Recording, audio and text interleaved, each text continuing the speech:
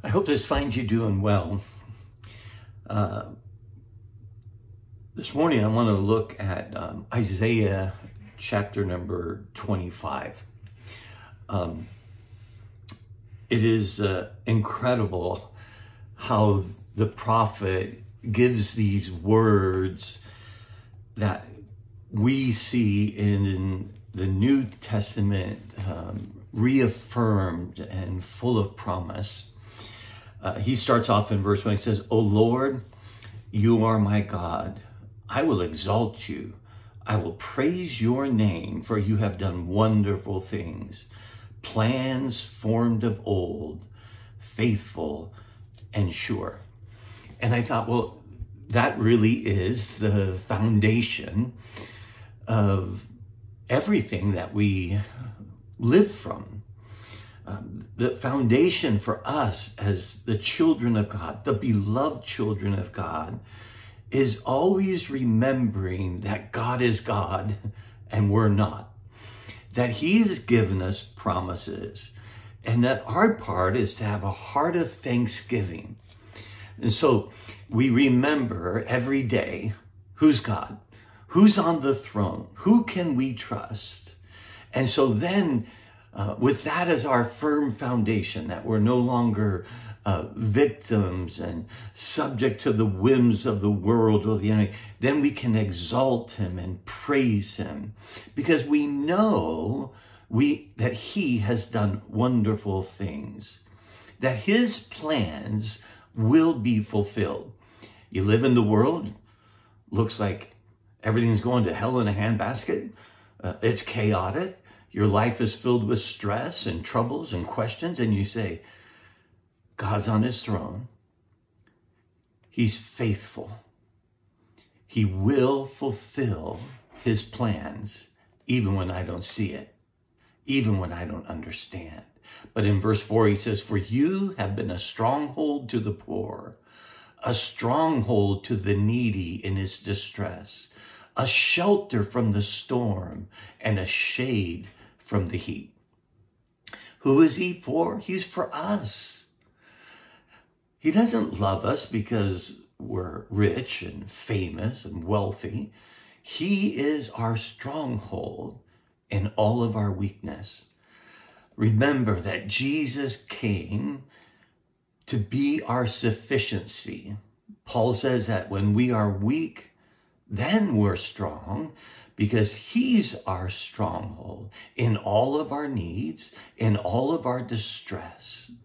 In verse 6, he says, "On this mountain, the Lord of hosts will make for all people a feast of rich food, a feast of well-aged wine, of rich food full of marrow, of aged wine, well refined.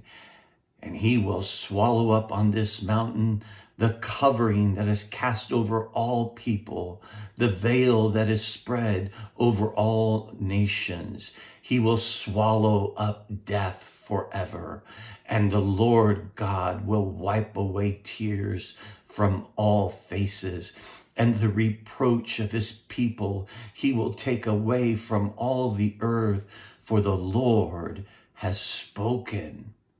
Now think about that.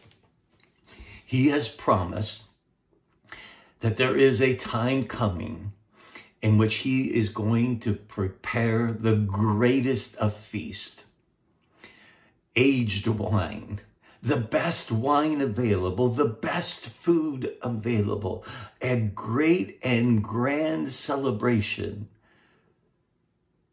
when the enemy has finally been defeated. And He says what? He swallows up death. He wipes away every tear. He takes away all of our reproach. Now remember, it's because we waited for Him. This is the Lord. We have waited for Him. Let us be glad and rejoice in His salvation.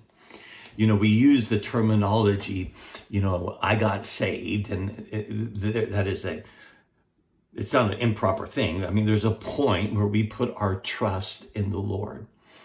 But the scripture also talks about we are being saved and we will be saved.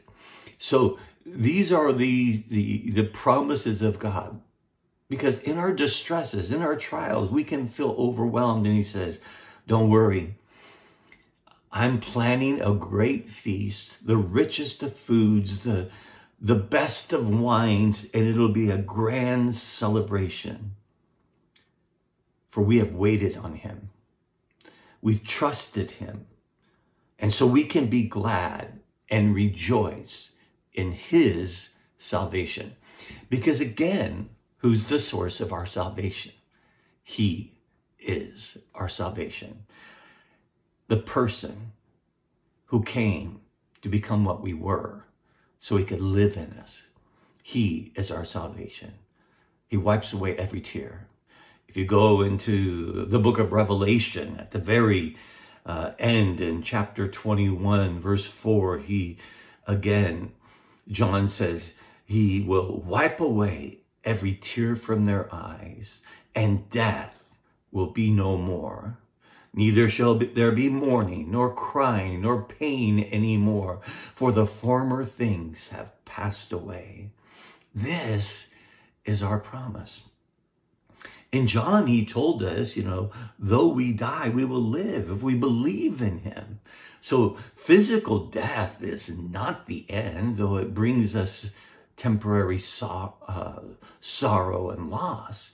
He said there's a time coming when all the tears will be wiped away, that all the mourning, all the crying, all the pain, all the illness will be gone. This is a wonderful promise. Paul wrote to the Corinthians in chapter 15, he says, the last enemy to be destroyed is death. And he has given us this beautiful promise. He paid it all. So in the meantime, it may sure feel like it's going to be a meantime. But he says, keep your eyes fixed on this foundation. You are my God. I don't have to be in control because you are my God. I don't have to have all the answers because you are my God. And so I exalt you and I praise you because I know your plans from all the past. You are faithful and they are sure. You and I have an incredible stronghold in Jesus Christ, who lives in us and so desires to express his life through us. When it seems like everything is falling apart, remember, he's faithful. And there is this beautiful celebration awaiting. So hang on. And when you feel like you can't hang on, remember, he's always hanging on to you. Have a great day.